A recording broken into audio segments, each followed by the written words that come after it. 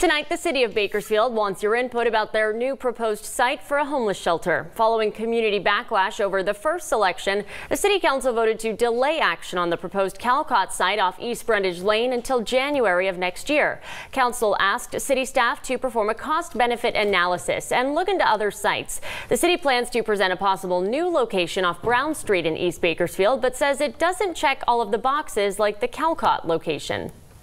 The size of it, it's quite a bit smaller than Calcott, so there's not as much potential for growth. For some people, that's probably a positive. I know some of the people that were upset with the Calcott site, they didn't want to see it grow to the largest potential that it has there, so that may be a positive to them.